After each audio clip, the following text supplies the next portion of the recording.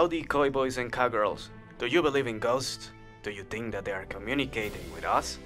Someone is still knocking on the walls and closing the door at Maya's house, but she has not found anyone there. She and Henry are waiting for you to solve the mystery. Until November 15, you can celebrate with us the Mexican Day of the Dead, also known as Dia de los Muertos. This day is for preparation for the following days of feast where everyone eats and dances on the graves of their past relatives. They celebrate that the departed are here with us on this special time. They come to visit us from the hereafter for a happy reunion where we can share everything with them. They are not sad, they dance and have fun because it's time to celebrate life. It is time to collect flowers called Flor de Muerto, also known as Flower of the Dead. We are also calling them Cempasúchil, which means 20 flowers in native language. These flowers are everywhere these days. They are used to decorate everything, from graves to altars. If you collect enough of them, you will get a reward for yourself and for all the players in the world. As in past years, there will be 5 special community rewards to unlock, which include the chests, buns, the rivers which turn red, and achievements. And of course, the Halloween questline, something strange is happening. To unlock those rewards, we need all of you to collect as much flowers as you can.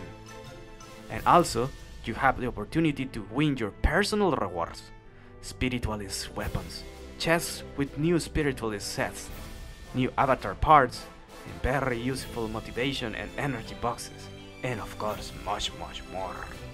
With unlocking the game cards, you have a chance to win even more. If you want to check you and your community progress, click the event icon, which can be found on the left side of the screen. This year we improved the event window, so let's check how it works now.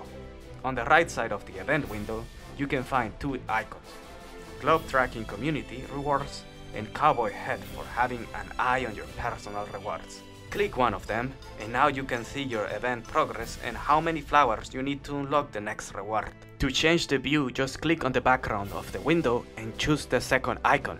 Easy, right? Let's get back to the card game. At each stage of the card game, you have to select one of 2 cards. Behind one card is the Aztec Sun, and behind the other one is the Green Reaper. Pick the correct card and you will have the option to continue playing or cash in for a prize. Otherwise, it's game over and you'll receive some flowers from your efforts. There are 5 stages in total, roughly corresponding to the regular common, uncommon, rare, and very rare categories. If you draw the wrong card at any stage, it is possible to cheat that for a cost of 25, 50, 100, 200, or even 400 nuggets respectively. Starting more games on the same day costs 25 nuggets. At stage 5, use nuggets to exchange your rewards with another random reward. And here we also have changed something. In some previous years, you have always received a box of 25 Cempasúchil for drowning a Green Reaper card. This year, if you have bad luck and you choose the Green Reaper card, you can receive 25, 50, 100, 200 or 400 Cempasúchil flowers, depending on the stage you are in. 25 if you are in the first stage, 50 from the second, 100 from third, 200 from the fourth, and 400 from the last and 5th stage. Motivation box also have been made based on your request, and it contains 10 juicy tomatoes, 10 hand-rolled cigarettes, and 10 soap waters. And of course, 5 pouch of cigarette almonds. So many new things, right? And there is one thing we should not forget to tell you: how to collect all the flowers.